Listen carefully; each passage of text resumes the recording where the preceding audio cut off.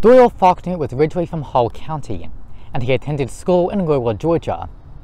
He was working in Kinesville at the time he went to United States Army in February of 1941. Faulkner received his basic training at Fort Benning, Georgia, and Fort Bliss, Texas. He went overseas in May of 1943 and served as part of the 92nd Chemical Mortar Battalion in North Africa, Sicily, Italy, France, and Germany. He was killed in Germany on March 21, 1945. Unfortunately, we've not found any more of his story. Thank you.